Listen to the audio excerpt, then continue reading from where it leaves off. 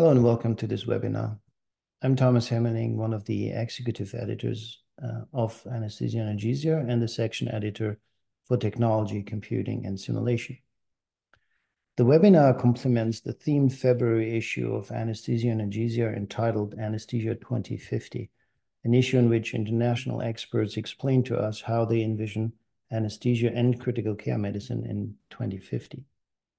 The section editor of technology, a position jointly staffed by the Society of Technology in Anesthesia and Anesthesia and Analgesia, has the pleasure to come up with a special theme every couple of years. In 2022, I approached then editor-in-chief Jean-François Pittet, professor in Baltimore and an international expert in critical care medicine, and proposed the theme Anesthesia 2050. He was, as usual, both supportive and enthusiastic. Right away, we both knew that we could not cover all aspects of this theme, with themed issues usually selecting between 8 and 10 papers. I apologize for all the topics we could not include here. I chose the topics which I felt were interesting for the general readers of our journal. I specifically asked the authors to present the past development, the present state of clinical art, and then focus on their outlook for 2050 for each topic. I deliberately asked them to think outside the box. I'm very happy that Anesthesia and Analgesia accepted my wish that each article should be introduced with either a visual abstract or an infographics. Nathan Naveen and his team did a great job. The themed issue is accompanied by 2 podcasts, which are already listed on the website, featuring 2 articles out of 11. This webinar will cover 3 more articles. I have to thank the new editor-in-chief, J.D. Pandit, for his support, his nice editorial for the issue, as well as his accomplished editing, making many articles better. I would also like to thank ANA editing and managing team, especially Daniel Mount, without whose help all this would not have been possible. We have 3 pre-recorded presentations, starting with Francesca Rubulotta, who is the McGill's Chair of Critical Care Medicine and a consultant at Imperial College in London, UK, and her international co-authors, who will present the article entitled Mechanical Ventilation, Past, Present, and Future. Pascal Laferrière-Langlois is an assistant professor in anesthesia at the University of Montreal. He will present the article Depth of Anesthesia and Nociception Monitoring, Current State and Vision for 2050. And I myself will present the article Robotic Anesthesia 2050, which was co-written with Sean Jeffries. Following the pre-recorded presentations, all presenters will be available for a Q&A session. Thank you all for tuning in.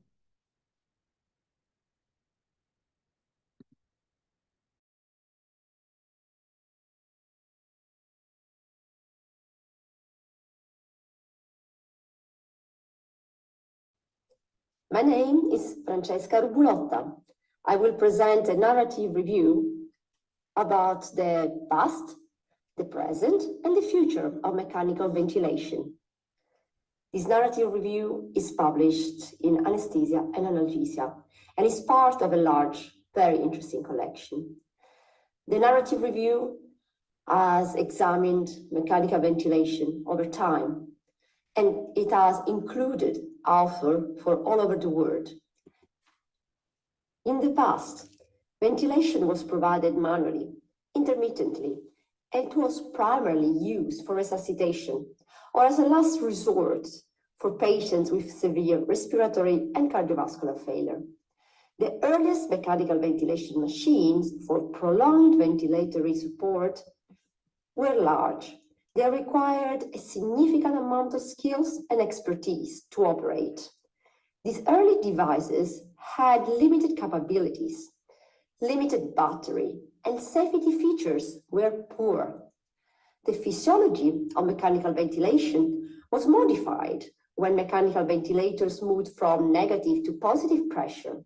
Sadly, monitoring systems were not developed and available at that time. It was very difficult to predict and to prevent harm for patients, and those that could be ventilated were only healthy adults or elderly children. Technology and devices designed to use through tracheostomy were introduced only later on into the intensive care unit. In the present, positive pressure ventilators are more sophisticated, and those are widely used for extensive period of time.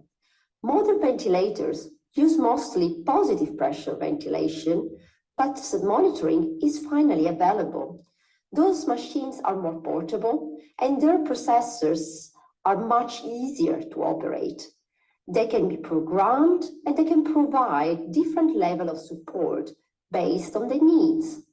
They can allow a more synchronized ventilation, which is comfortable for patients, and monitoring systems are more sophisticated and often integrated in those machines. The physiology is better understood. Therefore, patients that can be ventilated are elderly and more frail. Mechanical ventilators can be operated by experts, but even less skilled people can initiate in a situation of emergency or in protected environment the support for sick patients. One of the most significant advancements in mechanical ventilation has been the introduction of protective lung ventilation, to the point that nowadays we can even provide diaphragm protective ventilatory support, including non-invasive ventilation using the same machine. Healthcare professionals are familiar with the use of mechanical ventilators in many countries, and several countries have even respiratory therapists that are skilled and available experts that can work in a team to provide the best care and guarantee the best outcome for patients. Analgesic sedation and the use of drugs is changed, and those have been fundamental for increased comfort and provide the opportunity to synchronize those machines better with patients in the intensive care unit, both adults and children. What's about the future? Well, looking to the future, mechanical ventilation is likely to continue to evolve and to improve alongside with monitoring technique and drugs, sedatives, analgesic drugs. There is an increasing precision in the monitoring global patient ventilator interaction to look at structure and analyze the pattern of synchrony or dyssynchrony among those two elements. One area of development is the use of artificial intelligence, and in particular is the use of artificial intelligence and machine learning to provide a more adapted ventilation to any individual patient. As the understanding of the physiological process of breathing evolved, interest in the development of negative pressure ventilators grew. Initial experiments were conducted on animals, but gradually these large machines were designed for resuscitation of adults. John Dalziel designed and built the first so-called tank ventilator in 1838. This machine, considered of an airtight box in which the patient would sit, was efficient, and the design was made sitting up because this position was described comfortable by the sickest.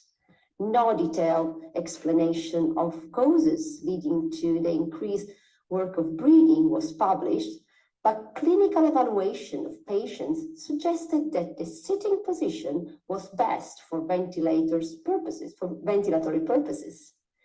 The airtight box worked manually, simply by decreasing the pressure within the box around the chest, inhalation, and the release of the plunger conversely produced exhalation. Nurses were trained for monitor consciousness. There was nothing else to be seen in those patients completely inside the machine, and those nurses were fundamental part of this process. We will argue those were the first respiratory therapists. In 1976, Alfred Wallace built the first functionally mechanically powered negative pressure ventilator. This was called iron lung.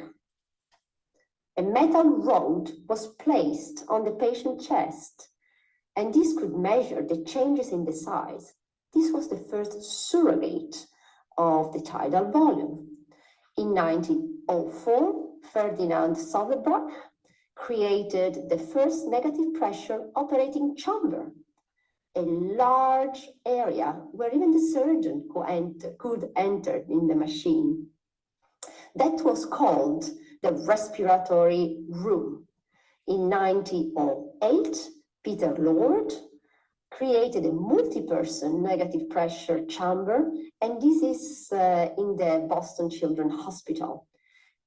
One of the most problematic things at that time were complications. Patients could not be monitored, and things like the tongue shock caused sudden cardiac arrest, and physicians couldn't understand the rationale behind those physiological events. Thankfully, this problem has been overcome in recent time. In 1917, Boyle's original anesthesia machine was built, and finally, at the beginning of the century, tracheostomy were placed, and during the polio epidemic, Gibson started what contemporary is known as critical care.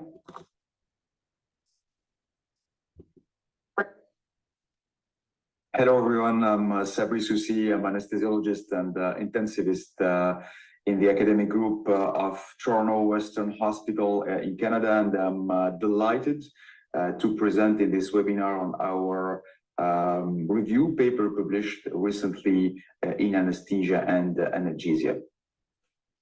So in this figure, we highlight the different or distinct current physiological concepts of protective mechanical ventilation, especially on the lung, with low tidal volume, low driving pressure, and low plateau pressure as well, in association with the use of sedation to limit excessive respiratory drive.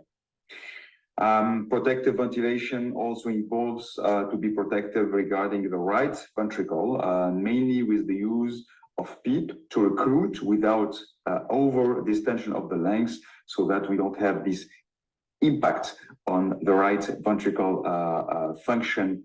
And here the use of echocardiography is key to detect or to diagnose the RV dysfunction, including acute cor-pulmonale. Diaphragm protective mechanical ventilation should be installed as soon or started as soon as possible, with the avoidance of excessive inspiratory efforts and poor patient ventilator interactions, such as asynchronous. And last and not least, protective oxygen therapy to limit oxidative stress associated with inflammation is also important to our patients, especially when targeting an SpO2 around 92%.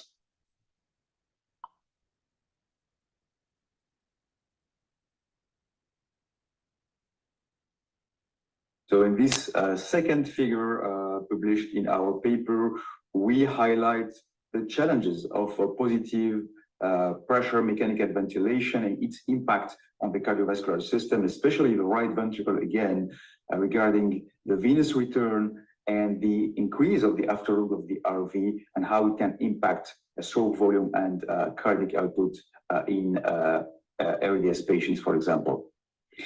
We also highlighted the different treatment options, especially those reported in the updated European Society of Intensive Care Medicine guidelines published last year.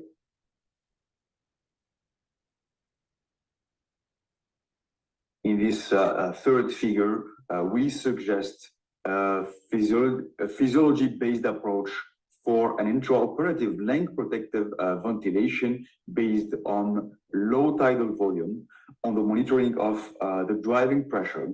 So if the driving pressure is higher than 15 centimeters of water, for example, we should look at different potential causes, for example, the modification of the position, the circuit disconnection, and an intervention should be started as soon as possible with, in chronological order, ventilator-driven alveolar recruitment maneuvers with, for example, a CPAP of 30 centimeters of water during 30 seconds.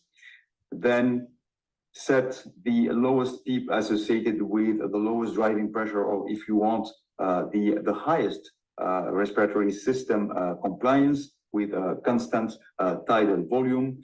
And last and not least, decrease the tidal volume to 5 to 6 ml per kilo. Thank you for attention. And now I'll let the future for our colleagues from Spain, Barcelona.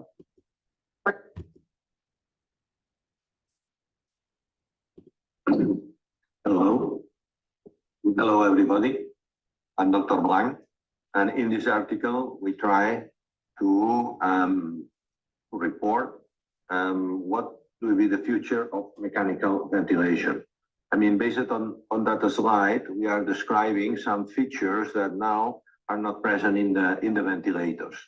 I mean, summarizing, this is a slide when we show some chaotic behavior of a patient under the ventilator. You can see flow and you can see airway pressure. When there is some chaos, there is some entropy indicators that it tells us that this patient is at risk of a very poor patient-ventilator interaction or at risk of an unplanned extubation. In this example, what we try to say is that the future of mechanical ventilation will deal with, I mean, the analysis exactly of features that are present in the waveforms that actually the human eye cannot see, like profound, I mean, or continuous, or in clusters, asynchronous or poor patient-ventilator interaction.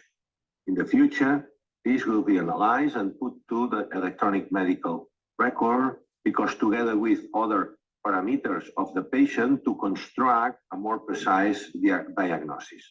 Additionally, there should be some alerts in order to provide recommendations on what to do.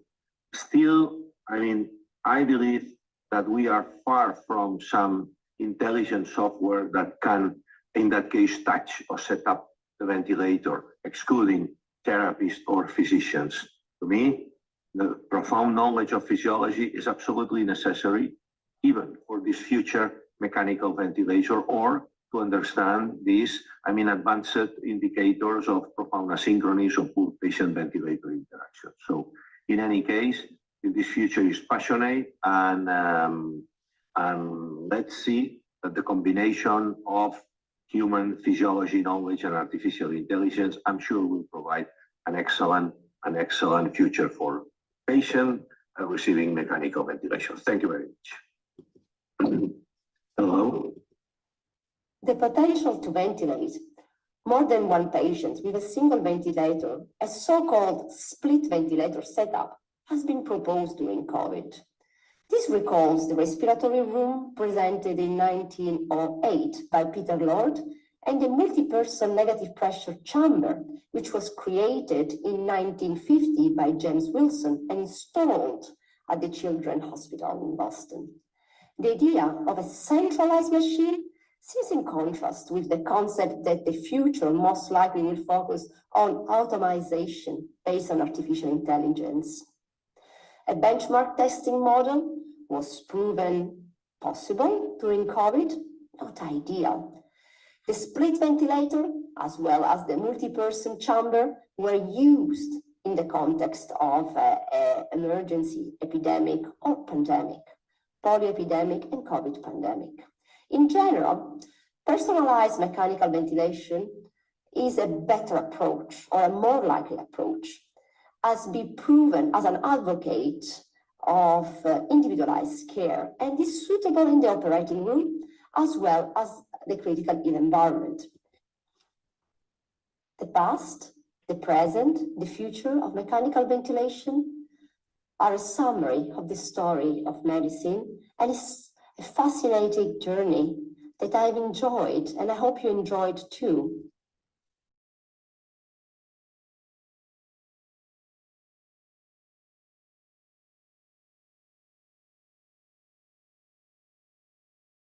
Hi, everyone. It's a true pleasure to be here and to present on this recently published paper that my group and I published in Anesthesia and Analgesia. Also, thank you very much for inviting us to present this paper. Thanks to Dr. Hemmerling, who hosted this edition. So this presentation will discuss the depth of anesthesia and nociception monitoring. We'll explore what is the current state of this kind of monitoring and what could happen in the near future. So here are my disclosures.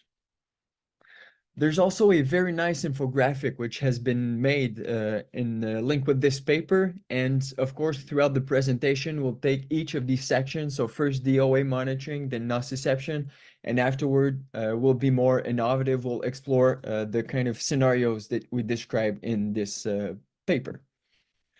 Before jumping in onto the actual monitors, let's take a short look at what is the current use that is being made of this kind of monitors.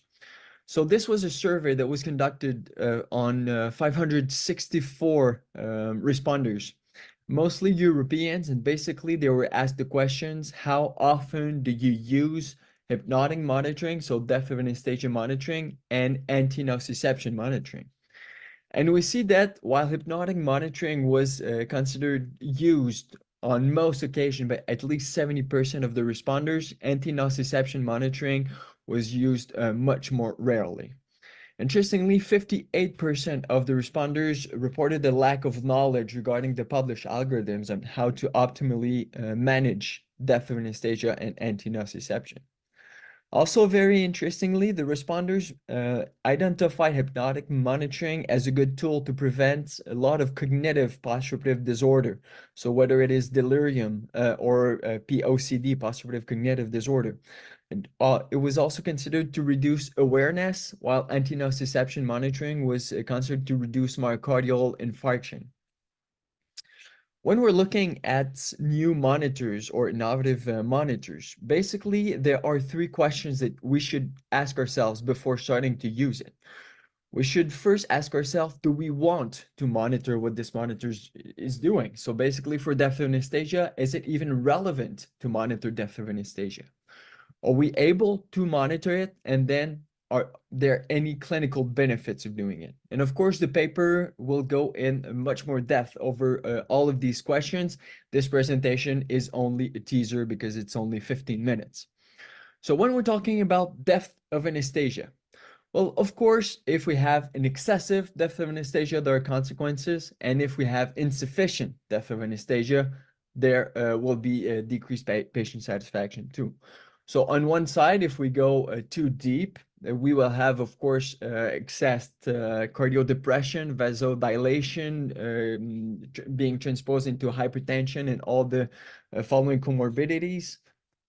There will be a potential postoperative cognitive disorder. This is a literature that is being developed. So all that to say that it is clearer that if we give too much anesthetic drugs, we can have some worse outcomes.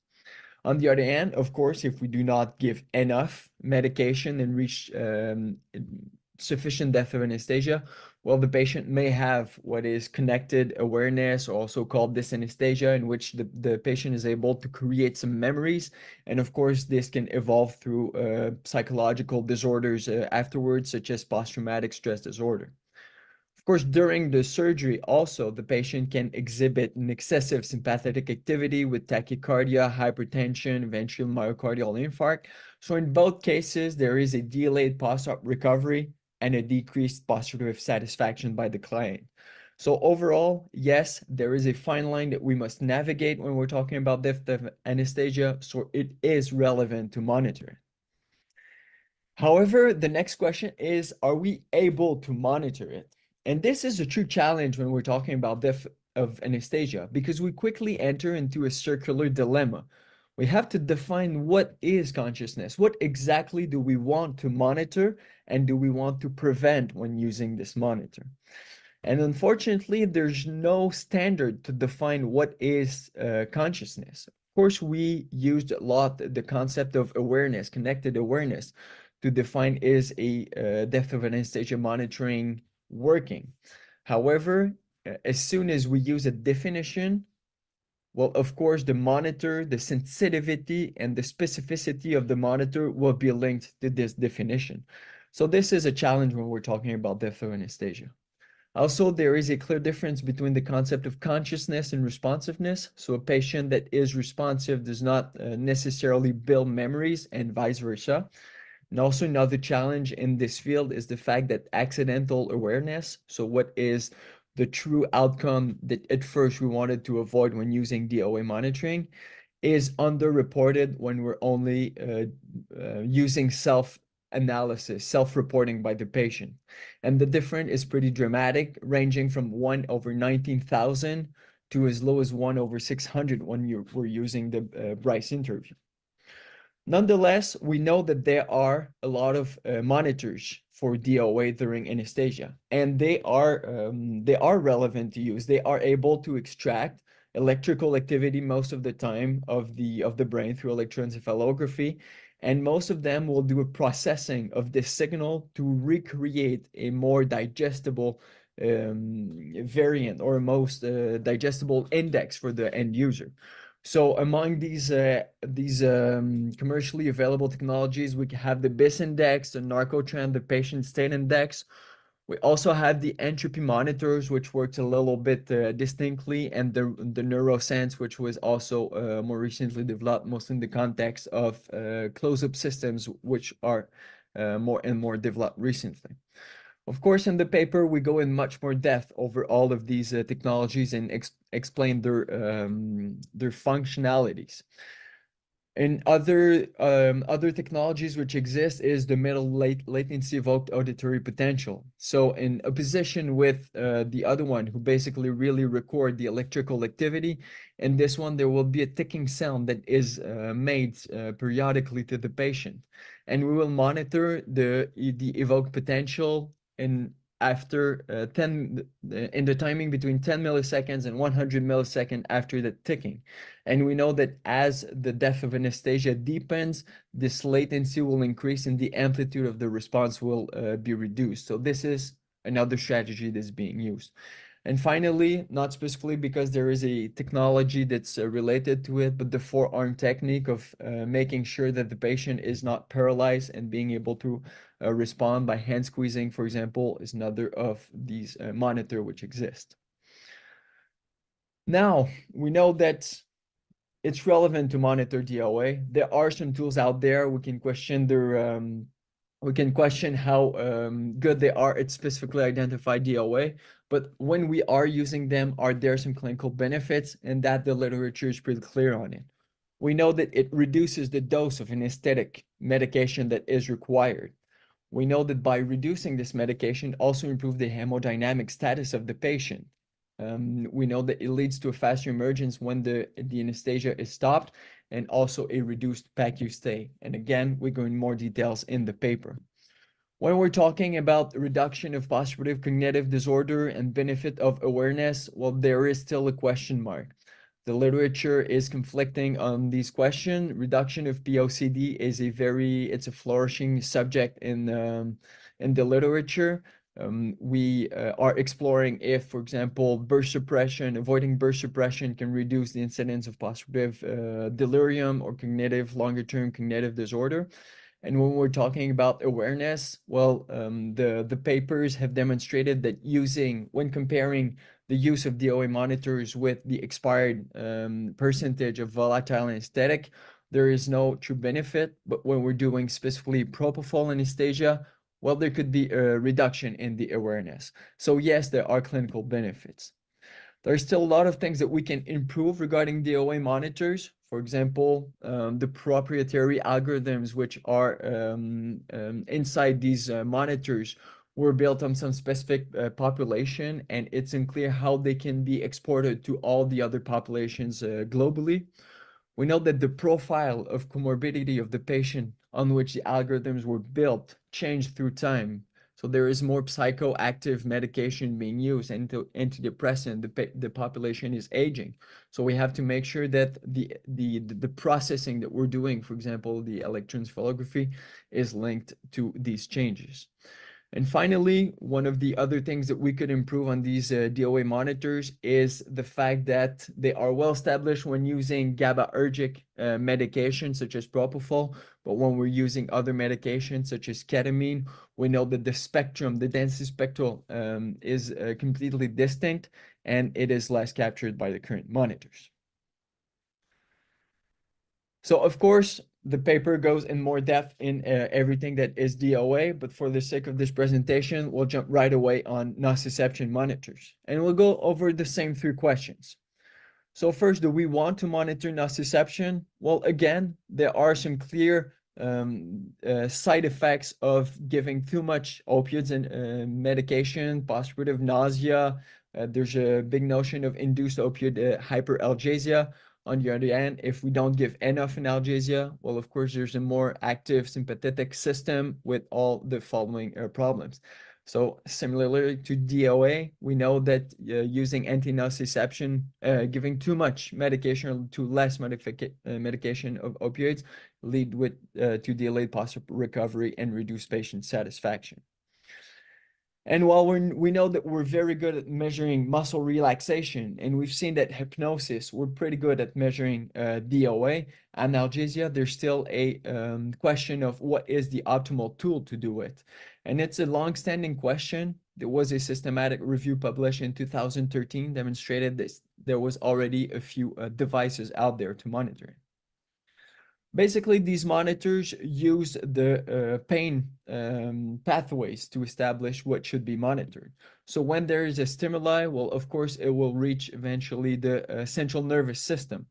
And most of the monitors will be using the limbic system to measure the activity of the sympathetic nervous system to then corroborate under general anesthesia what is the pain or the nociception felt by the patient. There are numerous tools out there which are most of all exploring this equilibrium between sympathetic and parasympathetic activity. So there is, for example, the pupillometry, analyzing how the variations of the pupil size will evolve throughout the surgery. A lot of monitors are exploring cardiac rhythms, respiratory rates. There is skin conductance, of course, which is being used because it's linked to the autonomous nervous system. And there's the null index and nociception level index, which will integrate multiple parameters, including the heart rhythm, including the skin conductance. And a lot of publication has been made recently on these tools. What we know is that it does reduce the pain for the patient when he reaches the PACU. So there is a lower mean pain score when the patient is in the PACU. We also know that in the PACU, having used intraoperative nociception monitoring will improve the administration of opioids, meaning that for the same pain level, there will be less administration of opioids because it will have been better tailored to the patient's need. There was a first systematic review and meta-analysis published in 2020, at what point there wasn't so many published papers on anti-nociception monitoring intraoperatively, and only an opioid-sparing effect had been found for the SPI at that moment. However, in 2023, this was reproduced, and at that moment, on top of reducing the pain in the PACU, there was a clear reduction in the intraoperative administration of narcotics. So now, this being said, of course, the goal of the paper was also to explore what could be coming in the future. And this is probably the most exciting section, well, at least for me to write it in the paper. We explored what could happen in the next decade. So we were talking about the challenges with DOA monitoring. And for example, we know that in the next decade, we'll see an increased personalization of the monitoring of the patient. We'll see an integration of multiple monitors inside a single wearable, in which we'll be able to extract more and more data from the patient. And of course, this will follow the transition that we see with general anesthesia being less and less used and sedation being more used as we get better with regional anesthesia technique. In the paper, we also explore 3 very transformative scenarios in which, for example, we explore how a groundbreaking analgesic drug could completely change the landscape of anesthesia by 2050. The second transformative scenario explored is how physically manipulating the brain activity with these implants, for example, and with the mapping of the connectome, how these tools will be used to shut the brain off. Instead of using chemical anesthesia, we could use some physical anesthesia. And the last transformative scenario that's being explored is how we could eventually bring the patient's mind into different alternate realities through hypnosis. We know that augmented reality, virtual reality is being already explored and used to reduce the patient's need in sedation. Well, there is a scenario in which eventually we could bring the patient's mind completely elsewhere while we are manipulating the body. So of course, we invite you to read the paper to see how we explore these scenarios. So thank you very much. Thank you for the group for this invitation, and it's a pleasure to hear from you if you have questions.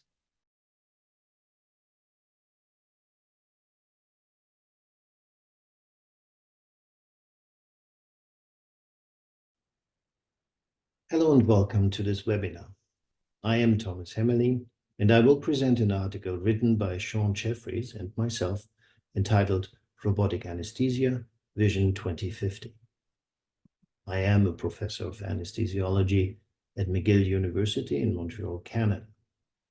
I am a shareholder of a company called Devoco AI. My presentation does not include discussion of off-label or investigational use, and some images have been created using AI. We view anesthesiologists as pilots of the human biosphere. Administering drugs that act very quickly, anesthesiologists can be viewed as interacting with 3 different biospheres: consciousness, pain, and muscle function, albeit with imperfectly predictable interactions. Physiological and pharmacological knowledge combined with experience are the basis of what anesthesiologists can deliver in state-of-the-art care.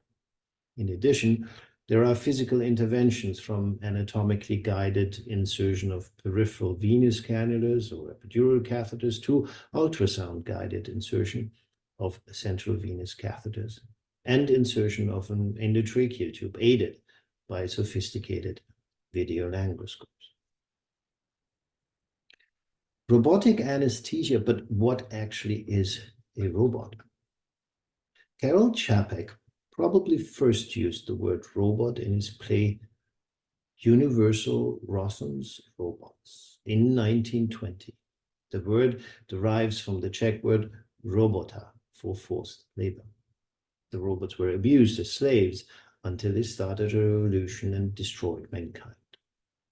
There are obviously several more modern definitions of what a robot is, but for this presentation, we will use the definition I found in Britannica, where a robot is any automatically operated machine that replaces human effort, though it may not resemble human beings in appearance or perform functions in a human-like manner. By extension, robotics is the engineering discipline dealing with the design, construction, and operation of robots. In anesthesiology, we distinguished originally 2 forms of robots: pharmacological robots, which help us with the drug administration, and mechanical robots, which help us with performing tasks.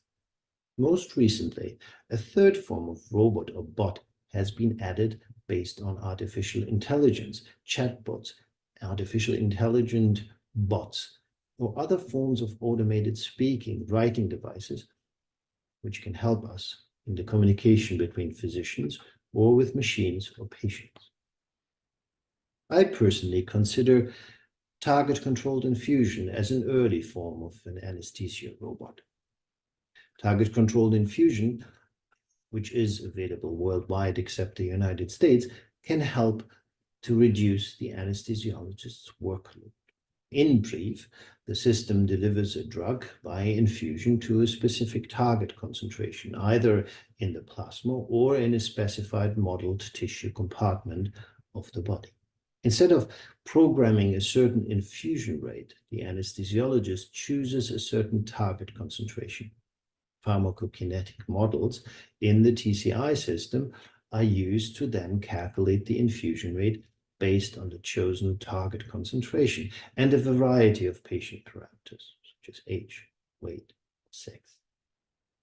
A computer microprocessor calculates the infusion rate and other complex parameters, for example, the wake-up time at any given time. One of the main advantages of target-controlled infusion in comparison to standard total intravenous anesthesia using standard infusion pumps is the automated reduction of propofol infusion over time, thus taking into account the known drug accumulation of propofol over time. From target-controlled infusion, it seems a natural development to have closed-loop systems in place. A typical closed-loop system consists of an output, an effect on the patient, in the form of monitoring. The input is the variable that is controlled. In general, a drug infusion rate. Actuators, in most cases infusion pumps, manipulate the input, and the control center uses feedback from a variety of sensors. A certain target is set by the user, and the system aims to establish or maintain the measured variable as close as possible to the target value, and this over any given time. Alexander Jostin was friendly enough to send me a photo of his research setup, where he and his colleagues broadened the concept to a combination of several closed-loop systems tested in the research environment.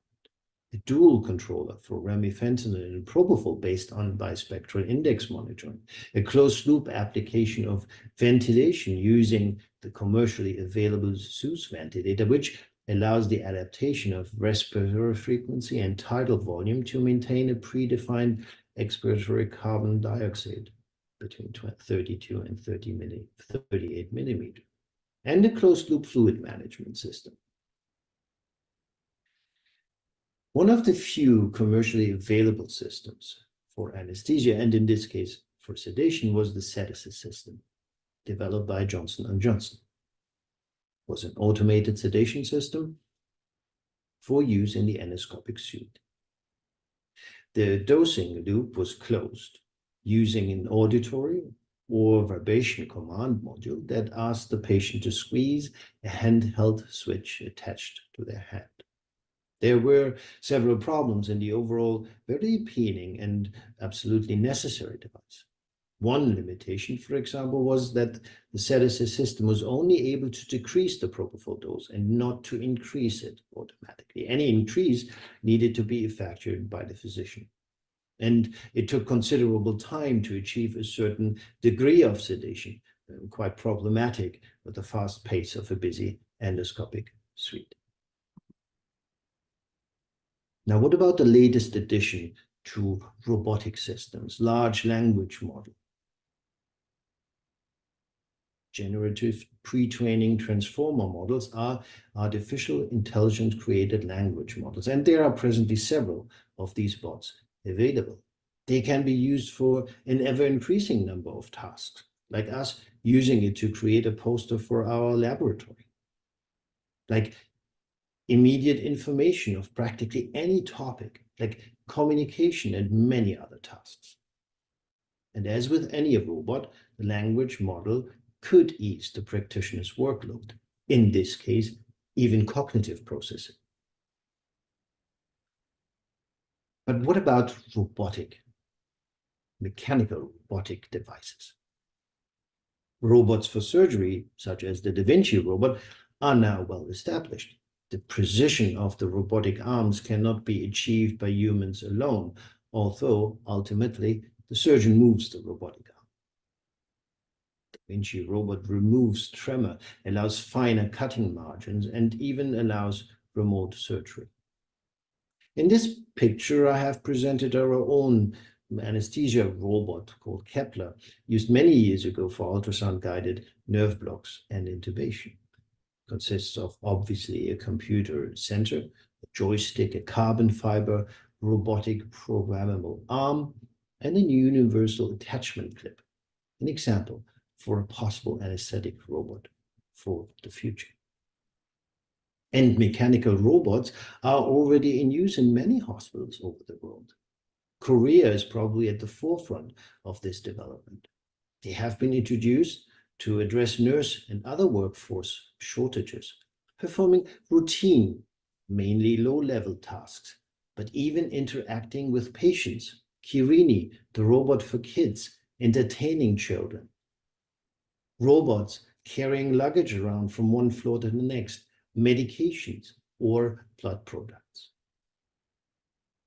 But let's really look into the future. I believe we will no longer communicate with our machines in writing or pushing buttons or screens, but using verbal command only. Indeed, command may not be accurate, as we will in fact exchange opinions, ask for advice, listen to suggestions, especially as specific decision options will be offered. One could imagine a central command robot covering the whole hospital and spanning the entire patient pathway. Communication with the main robot will be a confirmation of previous anesthesia plans suggested by the robot and confirmed by the human. Now, how will it look like a patient undergoing surgery and a robot doing anesthesia in the future? Lines will already be installed in the line robot room. Once the patient then arrives in the anesthesia room, there will be one main anesthesia robot incorporating all necessary tools for induction, maintenance, and emergence of anesthesia, from ventilation through ultrasound guided intubation and pain blocks. Monitoring will all be wireless. The anesthesia robot will start and induce and maintain anesthesia and prompt the anesthesiologist about all necessary actions. The robot will ventilate the lungs and advise the anesthesiologist about the next step. And in parallel, robotic surgery will take place. The surgical robot will automatically communicate with the anesthesia robot, especially important towards the end of surgery, to achieve timely extubation and recovery. And then the transport robots move the patient to the recovery room, where a team of recovery robots will take over. And as in everyday life, robots will slowly take over our work. And the question will then be, what will be left for us to do? I am absolutely convinced that robots and artificial intelligence will change our specialty in a way the internet changed our daily life. Thank you.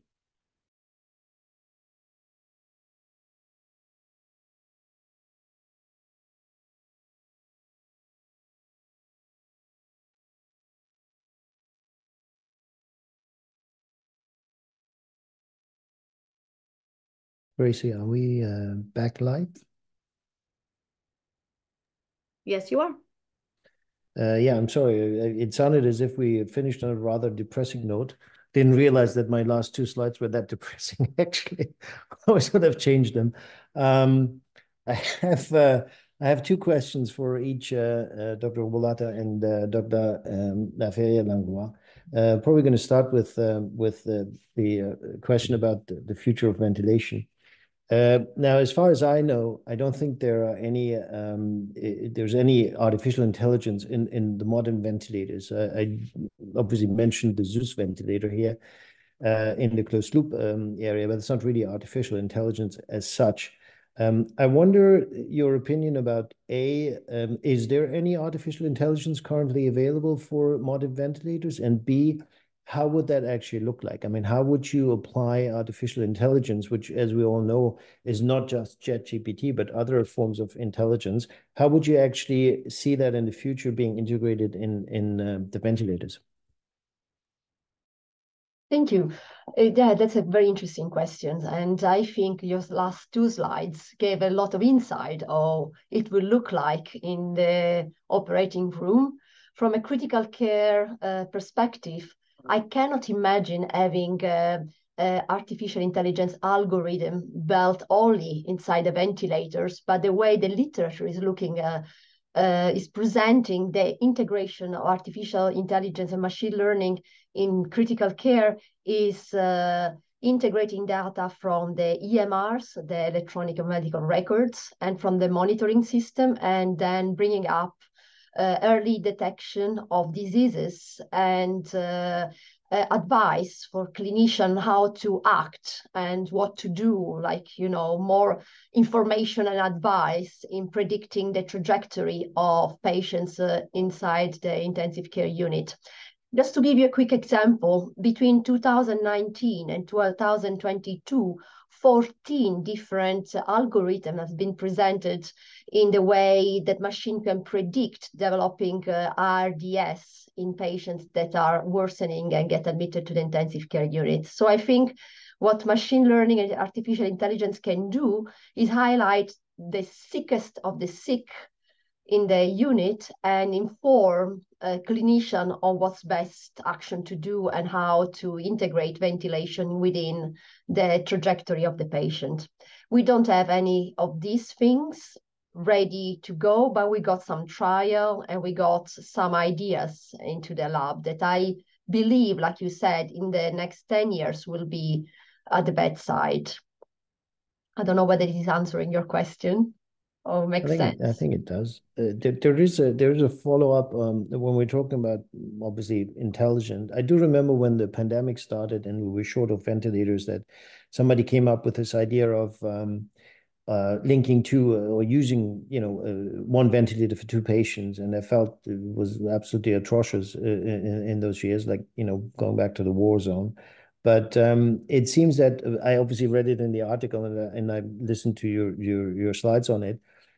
How would that presently, would you sort of like consider in an extreme situation ventilating one or two patients with the same ventilator, first of all? So how would that practically look like? That might be interesting for our clinically oriented readers. And then the second question obviously is, how would the future be like? Because I do remember that in the article you described that you would envision a central ventilator, and then basically I would imagine arms going to, I don't know, for example, 20 patients in ICU. So how would that presently, do you think presently that's feasible? And then how would the future look like? Yes, so it is feasible. We got a proof of concept in the last century when the multi-patient ventilator got installed in the Children's Hospital in Boston. And again, we got a proof of concept and a couple of articles published around the COVID era for the split ventilators that has been used for many patients at the same time. As you mentioned, all those examples came out for a period of crisis. So we have a shortage of machine or a shortage of healthcare professionals, then you need to come up with those ideas, and they work. We hope never to be in this shortage in the future. We might be again, so it's important to keep this possibility in the back of your mind. But if you think in a bright, rich future, you want to believe that you can have individualized care where every single patient is cared individually with all the resources. So there is a split here between the ideal world of a rich, limited country which has no constraints, and this looks at individualized care with all this very last fashion monitor given to everyone, and the reality of a war, a pandemic, a crisis, and a shortage of healthcare professional or devices. And then the split ventilator of the central ventilator is something we need to keep at the back of our mind and still consider. And it has been proven to work. Not so well, maybe not for the frail elderly patients in the critical care, but maybe in the operating room where you have healthy elective procedures and you need to go on and maybe save money and just be efficient more than individualized. So it's good to know that the concept has been proven and it exists. I have a question live here, which I think basically would affect all of us, but I know that Pascal is an expert in big data as well. Craig Webster asked the following questions. Future applications of AI are exciting, but what about the bias that we know affects AIs? Deep learning systems taught on big data are inherently prone to bias. Pascal, I know that you've done your fellowship in the United States. I know that everything or a lot of things are about DEI, and we're obviously concerned about bias in data. I'm personally, obviously in support, I'm a supporter of TCI, and I know that, for example, the TCI data goes back to the 80s and 90s, and they're all on the specific patient population. How do you see the bias as a problem in AI going forward? It's of course a very, very interesting thematic to discuss as AI models are being published, and it's interesting because some models will be published, they will show some very interesting results, but then when we look at where are these results coming from, we notice that there are some very obvious flaws and bias within the data that was used to create that model. And unfortunately, some of these models are used widely even before they start noticing these bias. And I have a very good example in mind, which was basically some models that were predicting the rehospitalization after surgery for a patient. And ethnicity of the patient was used to predict the readmission. And we noticed that ethnicity with lower socioeconomic status generally were less prone to come back, but they were less prone to come back maybe because they didn't have the resources to come back. So basically, they were discharged earlier than the others who were flagged as being at risk of being rehospitalized, but they were flagged for the wrong reasons. So all of that to say that it's a very, very interesting topic to keep in mind. And I believe that one of the key aspects to make sure that we get rid of as much bias as possible is to ensure that the data collection are collected the right way, and that the models before being deployed and before being widely used are tested in a wide variety of different populations. There are a lot of ethical consideration in there. I think there won't be a single answer, but I think that vigilance is the key aspect here. I don't know if Dr. Rubulotta, you have an opinion on it. I see you nodded a lot. Yeah, my belief, and I'm not an expert as you are, is that the system get trained, and the more data, the more we use, the more actually we're gonna fight those bias. So we are scared to start using, but the more we use, the more the system learn and improves. Am I wrong, or is it true? Oh, I guess that's exactly. the same for anesthesiologists. The longer you do anesthesia, the more you learn, unless you're sort of like stuck in your ways of thinking. But I know that that's the hope, for example, for ChatGPT as a simple example of AI, that the more you use it, the more it will actually accommodate yourself. I mean, there's ChatGPT now even for French. Pascal and myself, we are more in the Francophone world here, but they start with the French from France, and then they're finally getting to the former colonies, like us in Quebec, and so they will adjust themselves. We have one more question for Pascal, and I think that's the last question we have left. And that's basically, this time it's not a question about the future, but many people, or very, very few people, at least in North America, actually do use nociceptor monitors. Now, Pascal is one of the few people who actually writes about things he uses himself in clinical routine, which is not very frequent. And but he has a lot of experience with the nociceptors. Is there one monitor which you would recommend to our listeners at this point, as to say, I think you got to get that and it'll improve your clinical practice? It's a good question, and at first I'll say that I have no financial interest at all in the answer that I'll be giving. Here at Maisonneuve-Rosemont Hospital in Montreal, we have the null index, so the PMD 2000 monitor, 200 monitor in each of our operating rooms.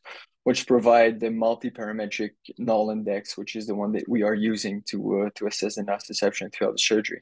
So of course, there has been some publication on all the different monitors that I briefly spoke about in this webinar, in which we describe in more depth in the paper.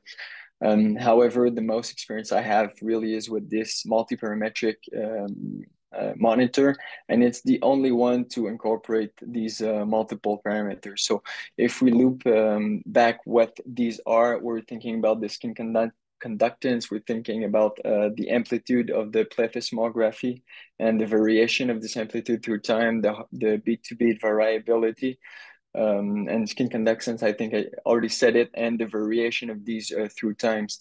And I'm, of course, a true believer that the more data that you use in your model to predict the outcome that you're attempting to predict, the better your prediction can become. So based on this and based on my own experience, I think that the null index is a good monitor, but of course I haven't played so much with the others, so I don't want to throw them out there either. I think they all are quite relevant. Okay, thanks everyone. I think we're right on time. So don't forget that the webinar will be uploaded to the website in a couple of days, and you can actually listen to it again and read it again. And I think if you want to get a complete picture of everything which we envision for the future, please go into the website and have a look at all the other 11 articles published about this theme. Thank you very much, and see you next time. Thank you.